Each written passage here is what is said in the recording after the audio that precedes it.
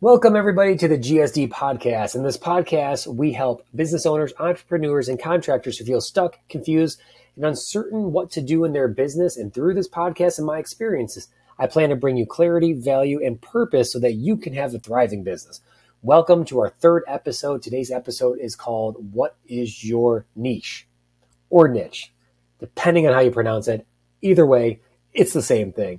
So today we're going to talk about what is your niche, and we're going to get into the specifics of why that is so important and why it actually took me a while to learn that, because I didn't focus on that in the beginning. So to jump in with this, there's a saying that I heard in one of the mastermind groups I'm in, and it's called broad equals broke. So what do you think that means to you?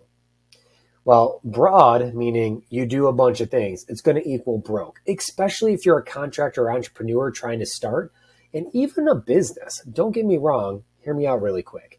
Back in the day, I was always taught, know a lot of different things, know how to do a bunch of different things, because that is going to help you succeed. So my whole life, have always been a jack of all trades. That's what I knew. That's what I was used to. I love doing a lot of different things. But as I've gotten older and I've learned more and seen what successful people are doing and successful businesses, and even just the way I would say today's day and age is with businesses and people want a master of one rather than a master of none. So instead of a jack of all trades, someone who can do a little bit of everything, somebody wants a master that knows it. What does that mean? I'm going to give you a few examples and give you some backstory from me, but figure out what your niche is. You know, if you think about it, think of like doctors. So there's doctors that specialize in different things. Doctors who do specialize in one thing make way more money than a general like practitioner does that maybe just treats your family. But also at the same time, think about that. Your doctor that you go to when you're sick, would you have them do brain surgery for you? Probably not, because it's probably not their expertise. Such as if someone has a specialty on doing something with your knee, you're probably not going to have them operate on your heart. So specialties and mastery is very important. So the whole broad equals broke is more of a term of saying the more you do, the more broad your business becomes, and the more you are like, oh, I'm going to do this, this, and this. It's going to make me a ton of money. Is actually the opposite. It's going to make you less money because now you have to focus so much time on understanding each one of the things you want to do and be really good at it, and then try to succeed from it. So let me give you a little backstory from me, and then I'm going to give you another example that's really good. So at this point, about 11 years ago, started my business. I'm just coming up on the 11-year mark of when I started my business. I actually started as an audio person. I've played music my whole life. I've been a musician.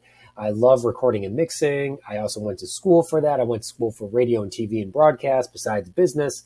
So this is something that's just in my blood. Well, I was debating on going into business for myself, and I came across an old coworker that I used to freelance and do recording for. She said that they were starting up a new performing arts studio that's going to involve commercials, photo shoots, modeling, performance, and they needed someone to run their studio again. And I said, perfect. I'm on board. Let's do this. I said, it's the perfect segue to start my own business. They're like, well, you know, we need someone that can help us with multiple things because we need to redo a website. We shoot video, but we need some help with video editing. And I was like, well, actually, I'm pretty good at a little bit of all that. And I'm a designer because I went to school in the very beginning. When I first left high school and went to college, I actually went for fine arts. So they're like, awesome. So I said, perfect. This is a great way to start my new business. And I was like, I can do all this. So what happened? I became a jack of all trades. So at first it wasn't too bad because it was one client, one studio working me like 40 hours a week. So it really wasn't my own business, was it? It wasn't. It was actually like having another job, but things I loved. I kept working and working and working at that. And I'll save the story for another day, but that business ended up closing 3 months after I started working with them. They shut down, and then the owner pushed on and then reopened something new. But I thought, hey, here's my new career. I'm 3 months out and we're about to close down. What the hell? So eventually we went someplace else. But what happened is I realized I need to get other clients in. So I started to offer not just audio, but video services, shooting video, editing. And then I was like, I can build websites. So I'm offering website services. I do graphic design, so I can help with print material, design material, t-shirt design, all those different things. And then I was like, oh, I'm going to learn marketing. I can help you with social media. I can help you with running ads. Well, guess what, guys? It sounds great, but I'll tell you what, it didn't make me more money. It helped me in the beginning for more money only because I was introduced to different clients that all needed something different that I felt like I could do.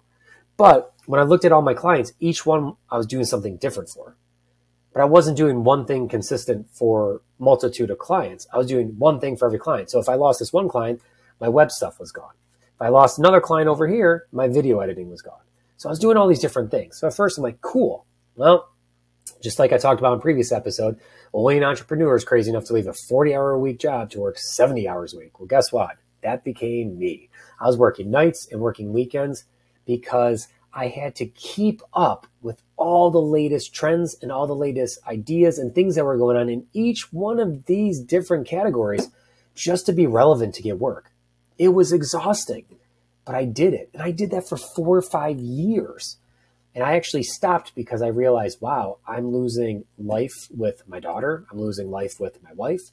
I'm spending most of my time working and I'm very stressed out and just not having fun. And I slowly started to peel back things, but it was tough because I was making money off of all these things. But like I said, if I lost one client, I lost one service. And then I started working with another client and I started learning Google Ads. I just threw something else on my plate. So eventually, I would say about 6 to 7 years in the business, I started to pull back. And now at this point, 11 years in, I pulled back about 3 years ago and I said, I'm doing two things. I'm doing video and audio, which they're not hand in hand, but I do audio work through video now. I don't do as much recording and mixing with audio, but audio and video are together because I like to put sound effects and sound design in videos and edit and produce larger video projects. So to me, audio and video are in one, and then I do Google Ads only. So I only do Google Ads and videos, and I help create videos for clients and edit them to then run ads on Google. I don't do Facebook or social media anymore. I don't do design work anymore. I really don't do websites anymore. If somebody came to me to do a recording project, I probably would because I love it, but I don't focus on it. My main business is video and Google Ads. That's it. I condense everything to those two. And now it's still difficult, guys. I'm not going to lie. It's not broad, but it's still kind of open there. You know what I mean? But just condensing to those two, I know it's going to sound crazy, but just condensing to those two, I doubled my revenue in my business in 1 year by just going to those two because I started to spend my free time only learning all the new stuff related to video and AdWords. And it was possible for me to gain more expertise, which people were coming to me for the results that I was giving them. Now, don't get me wrong. Doing all those different things made me well-rounded, and it helped me with the aspects of how to make a better video and with websites also how to make a better ad and help people with what they should have on their website so the ad can convert better. So there was benefits to it, but I didn't actually start making better money until I condensed, and I still plan on condensing more. So when you're broad, you're taking on so much work and you're either going to burn yourself out or you're going to become broke because you can't keep up with all the trends because someone is going to be a master at that who is going to be the same price as you, maybe more, maybe even less. That's going to take that work. So you want to focus on knowing what your niche is. So how do you figure that out? I don't know. Think about your business. What is your business? You know, again, from our last episode, start from the basics. Like, what do you want to do? What do you have knowledge of, skills in, and a mastery of? And then start to narrow that down. Really start to pick it down. For example, I'm going to use Google Ads. So I do Google Ads, but the way I can narrow that more is I don't want to do Google Ads for every business in the world. Maybe I do Google Ads for, let's say, solar companies only or law firms only. And I get really good at specializing Google Ads for a specific industry. Same thing with video content. So even though I narrowed my businesses or my offers, I still can go more. And the more I start to narrow down, guess what? I actually make more because I have people looking for people who only focus in what their product or service is. Let me give you another example. This is a great example. There's actually a client I work with and they do a ton of different services. There's one service they could specialize in, but they do a ton of them. So here's an example. So let's say there's a housing company out there. Let's say the housing company's name is, I know it's super generic, but let's just say it's single family housing. So single family housing builds single family homes, builds townhomes, builds apartment complexes, builds hotels and other housing structures. Well, when you try to market that, let's say you're marketing for that company, there's so much that they do. It's hard to get somebody to hire them to build things out because they do, yes, it's all housing, but they are trying to focus on all these different things. Now, understanding, I've lived everywhere. I've lived in apartments, I've lived in a home, I've lived in a townhome, I've lived in all the different places, and I've been in plenty of hotels. When you are going to look and buy a home, like me as a home buyer, I want to see that the developer who's building specializes in homes only, because I know I'm going to get the best of home building. If I were to move into a townhome, I want someone who specializes in townhome and understands community living and shared walls and does what is needed to help that. So when I feel like I'm in my townhome, I feel like I'm in my own home and it's quiet. We've all lived in apartments. All of us have lived in apartments. And I don't think any of us have lived in an apartment that's completely silent, that you don't hear anyone. That's impossible. It just doesn't happen. So I would love, if I was to move an apartment, I'd love to know a builder built apartment specializing in apartment living who might have the budget to put in more soundproofing. When you do all these, I would rather pick builders that were specific to single family homes, townhomes, apartments, hotels, duplexes, you name it. I'd rather have that one, company that masters that, build my place, than somebody who's like, ooh, we can do all of them. Yeah, there's similarities. Of course, there's similarities in all that. But if you want to be the best in one, you're only going to focus your time in that. So if you're a company that's like, oh, I'm going to do all these buildings, there's different codes, different standards. So now you have to hire somebody that knows or is going to learn those specific things. So let's say you start off single family homes, you're expanding to townhomes. You probably need to hire more staff to help build the extra homes. You need to probably hire a couple people to manage and just understanding the code and the building aspects of townhomes.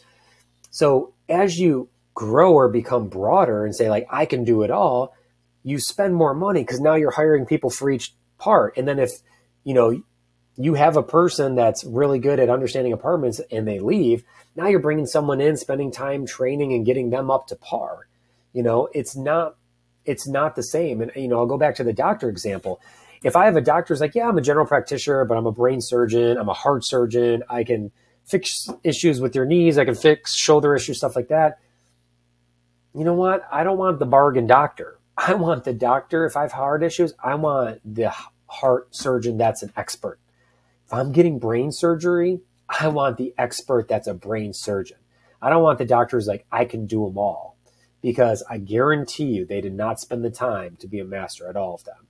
So back to the example of the housing. Yes, there's similarities through all of it, but I'd rather have the company that specializes in the master of one thing than knows how to do them all. So coming to a conclusion of this episode, ask yourself, what is your niche? What is your focus? Where are you going? Who are you trying to target? And once you think you have it, narrow it down some more. Once you think you have that, narrow it down some more. How do I narrow it down some more? I'm going to use my business as an example. Let's say I eventually got rid of video and I just did Google Ads.